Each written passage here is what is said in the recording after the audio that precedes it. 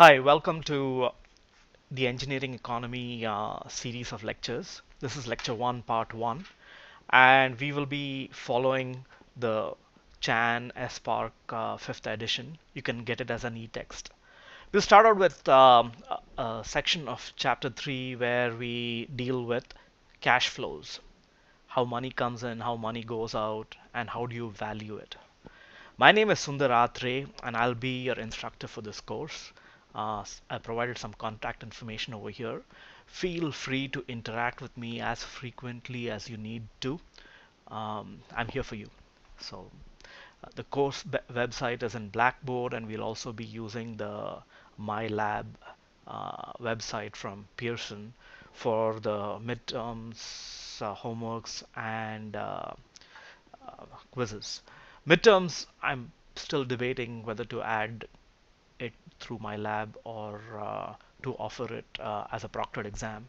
I'll keep you posted about progress depending upon the bugs that we work out on this website to make sure that it goes smoothly.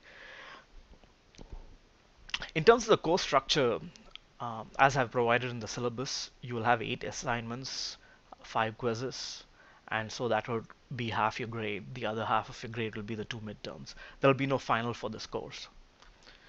In terms of the engineering economy process, you have a project and you want to plan ahead to see whether it's worth doing.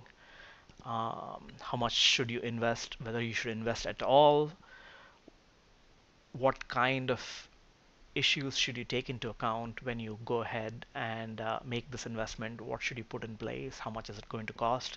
What options and machines would you work? What options in productivity will you work? How much does it take for me to market this? And compared to the investment that I make and how long I have to wait to get a return on investment, what profit should I expect to make? And then finally, the big question, is it worth doing this at all? Or are you better off doing something else or nothing at all? So, to be able to plan for expenditure and combine that with product design and service design is an important aspect of profit making in any business. And that's what we hope to do with the engineering economy process that we will learn. For instance, right, there's a company that has made a new biodegradable plastic and has a certain tonnage that it plans to make available to the market. How much should it invest? Okay, and then accordingly, what does it translate in terms of production cost? Right? If I were to buy a ton of this polymer as opposed to something else, how much is it going to cost the customer? How much is it going to cost me to produce? These are some kinds of questions that can be asked and answered with the learnings from this course.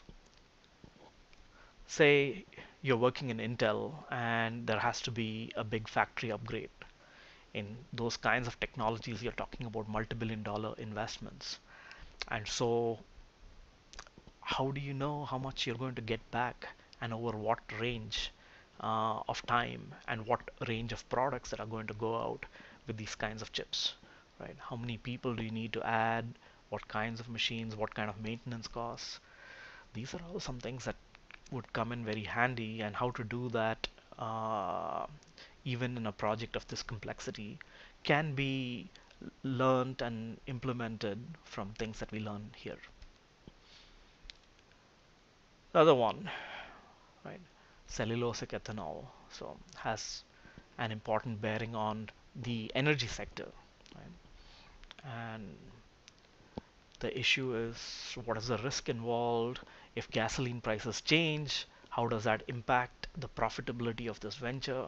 So risk analysis in an investment is one aspect that can be put into place from an engineering perspective.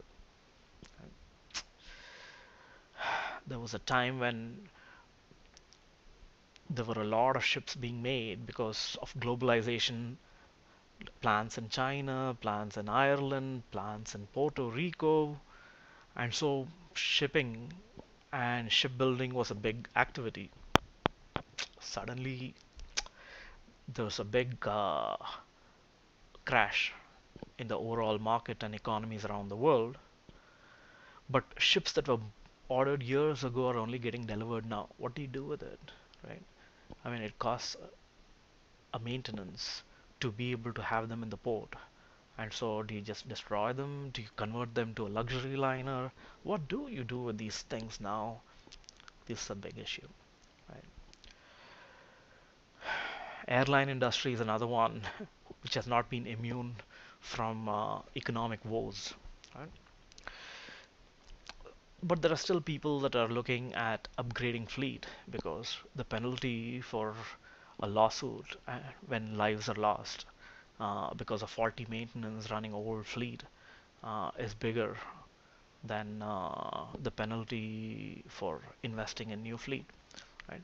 Fleet, if you look at all these options, there are like all kinds of capacities, all kinds of distances they can fly, all kinds of issues in terms of how long they could last, how many seats they have, how frequently they can fly, what maintenance they need, who you can buy it from is typically two major players, Airbus or Boeing, right? So the question is, how do you adjust purchase of fleet uh, related to what do you project the demand for certain routes, pricing of tickets, timing of these spikes in ticket prices, spikes in costs for fuel. These are major issues to be dealt with. So, with the booming economies in India and in China, there's an opportunity for several companies to try to go there and try to take advantage of the growing economies, 8 to 10% growth over a decade, 2 decades, right? So now the question is, okay, you want to invest in this infrastructure, and suppose you're Disney and you have this big project going on, right? So the question is, you're operating in a new area, right? There are new laws, and it's an unknown market, right? How much is it going to cost me? What's the risk involved? How can you estimate that? How can you influence an investment decision and an operation decision based on that? Right? Another area is the environment, right? And as population booms, right, there's more damage on the environment as state budgets sink, right? The ability to fix environmental problems due to human impact become weaker and weaker, right? So then the question is that using taxpayer investments, right, especially in a weak economy, right, public funds, whether it's building roads, improving water bodies, so on and so forth, right? How do you invest in this? How do you look at a situation where you don't know what the revenue is going to be and there's going to be an upfront investment, right? Typically conducted by issuing bonds, right? How do you find out how much is it going to cost? What is the environmental impact? Is it worth undertaking? Is it possible to do it in another manner? Is it better to turn a blind eye and deal with it 20 years later? These are all major issues. So these are examples of what we do in an engineering economy process, right? You create and design engineering projects, right? And so that would have technical description to them. From there on, you begin to address safety, environmental, and market issues, production methods, alternatives, and so on. But the major thing is from there you build off from an engineer and try to put a dollar tag on what might it cost to do something one way as opposed to another way. How does it impact profitability? How does it in fact impact how and when you get the money back, and what is the risk that you might lose everything or quite a bit, right? And so based on that, you make some decisions, you provide some advice uh, to the company, and hopefully it has a positive impact on the financial statements, its market value, its stock price.